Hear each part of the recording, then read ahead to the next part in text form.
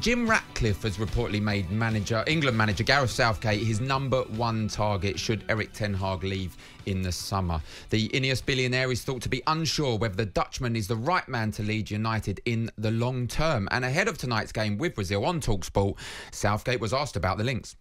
No, it's not affecting anything. I've been in a job for 8 years where almost every day things are written about me that I have to get on with. All I would say is I'm the manager of England. I've got one job, pretty big one, but we play Brazil tomorrow. We head towards the Euros in the summer. And also Manchester United have a manager. And I think when stories are written about clubs where there's a manager in place, I think that's completely disrespectful.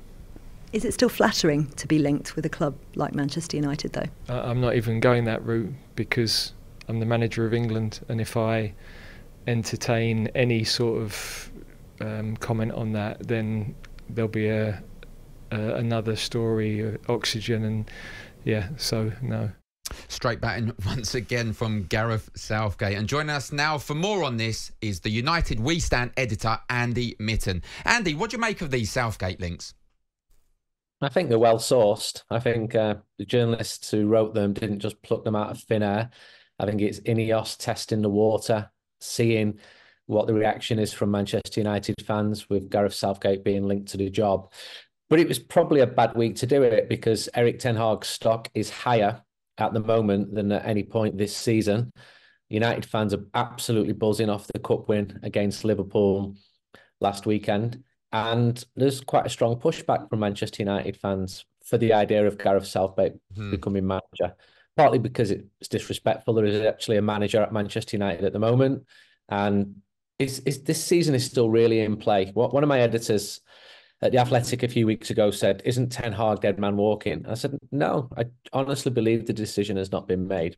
And if he was to finish in a Champions League position, if he was going to win the FA Cup, then I think the case for keeping him is a really strong one. He's had a very difficult season, and some of that is on him, but he had a very good first season as well. And there's not a huge appetite from United fans for continually changing the manager. It hasn't worked in recent years, but clearly if Manchester United finish 7th, it's not good enough. And that's why you'll see other managers linked to it. Yeah, and I said that earlier. You can't keep on changing managers all the time. The players have got rid of too many, and the culture is wrong, and that's what needs to be changed. In principle, though, I think you're right. We'll wait to see how Ten Hag does. We'll also wait to see how Gareth Southgate does in the Euros. If he does win the Euros, do you think, obviously his stock will be higher than ever, would that change the United fan base thinking? And also in terms of, you're right about the timing of this coming out and testing the water, does that then question the thought patterns and the timing of Sir Jim himself sort of putting it out there? Yeah, it does, because there's a wave of optimism which has greeted his involvement and investment with Manchester United, but it'll start to be judged on his decisions. And I was firmly behind him coming in, but already people are saying to me, he's such a big Man United fan. Why has he not been seen at Old Trafford for 40 years? And that's minor. What will really matter is what he does in terms of investment. It made a huge amount of encouraging noises, not just from a football perspective, but logistically redeveloping Old Trafford. I know lots of people who've met him face to face came out of it really, really encouraged by it. But if you were to change Erik ten Hag for Southgate tomorrow, that would be really, really unpopular among most Manchester United fans. We know situations change all the time. I think Gareth Southgate has done an excellent job for England. I think he's a really good person. He's a very good manager as well. But I think you've got to be fair to Erik ten Hag. He's had so many injuries this season. There's loads of mitigating factors as well. And even when he's had full teams, his team haven't always convinced. They don't score enough goals. But I think he's won 9 out of the last 11 games. This isn't vintage Manchester United. He's got a very clear plan of what he wants. He's just not got the personnel to fit in with that plan. And I speak to a lot of people around the club all the time, including Ten Hag. And I'm minded to give him a chance. I hope he succeeds this season. And I hope he gets a third season and continues the progress, because this season's been a bit of a low one so far. I mean, you mentioned the investment and the redevelopment of Old Trafford. The Mayor of Greater Manchester, Andy Burnham, joined the breakfast show on Thursday, and he had his say on the potential Wembley of the North being built to replace Old Trafford. But I think with United, for me as Mayor of Greater Manchester, we've got a world-class campus on the east of our city region around the Etihad, and look at all the things that have changed there. Imagine balancing that up on the west of Greater Manchester with a new home or a refurbished home for Manchester United. For me, in my professional capacity, that is a huge opportunity for one of the biggest regeneration projects the north of England will see in the next sort of 2 decades. So, yeah, we're working closely with the club. My role is in the supporting infrastructure. The funding of the stadium is for the club, but I will do whatever I can to make sure we set them up properly for the 21st century. I mean, you heard Andy Burnham there. Andy, what do you make of that idea? This Wembley the North idea doesn't really resonate with me or a lot of Manchester United fans. I grew up in the area close to Old Trafford. Regeneration, or more regeneration, because there has been some, is important. I've been writing about expanding Old Trafford more than any journalist for 15 years. It's vital. The demand is there. Under the Glazers, the progress of the stadium has stalled. Other clubs have caught up. They've got better stadiums in some cases. Old Trafford's still a very, very good stadium. I'd be happy either with a redevelopment or with a completely new stadium. I'm just glad something's happening, because for years I was getting pushback saying, no, everything's fine. And I could see with my own eyes that it wasn't fine.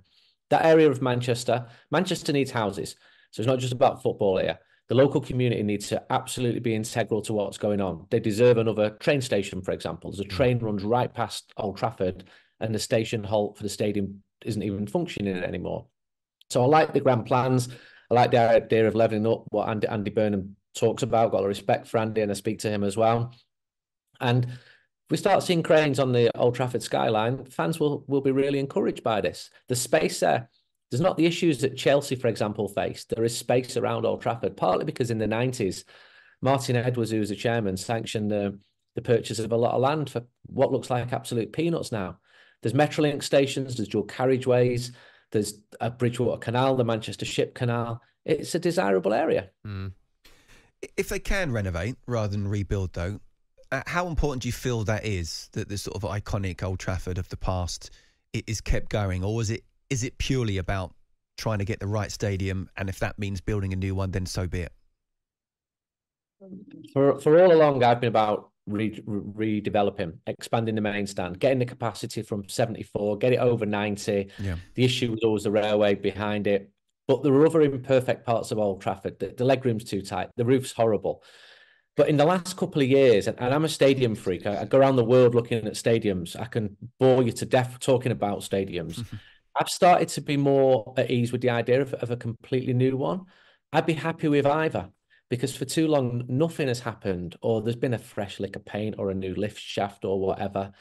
And the demand is vast. Even though this isn't a great United side, Manchester United is one of the 3 biggest football clubs in the world. Why not have a 100,000 capacity stadium there? Why not encourage more of the local kids in Manchester? Because when I used to get the bus to the ground from Urmston and Stretford, it was full of local kids. And that bus is now empty. And that's really sad to me.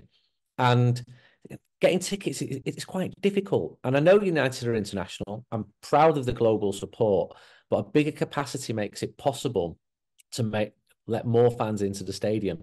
So overall, I'm optimistic about the whole thing. If it's redevelopment, fine.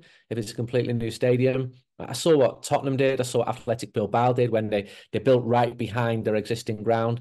I've seen what Barcelona are doing with Camp Nou. Real Madrid, for me, was always the best stadium in the world anyway. And now it's even better. And I've been to both versions of it. So bring it on. Brilliant, Andy. Got to let you go. Brilliant stuff. Thanks for joining us. Thank you. Cheers, pal. That's Andy Mitten, the United We Stand editor. On AM, on DAB, via the talkSPORT app and on your smart speaker. talkSPORT.